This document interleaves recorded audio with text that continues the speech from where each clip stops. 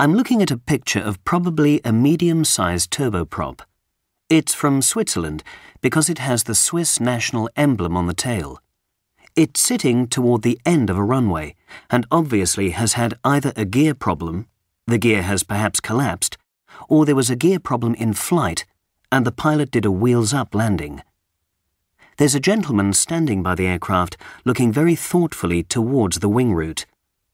I suspect he is an engineer who has been sent initially to make an assessment of the damage.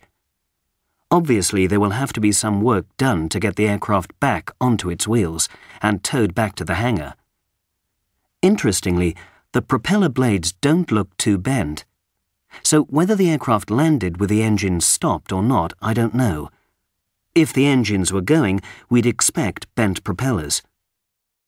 The setting of the airport is fairly rural. There's a tree-lined horizon. Quite nice weather. The man is in shirt sleeves.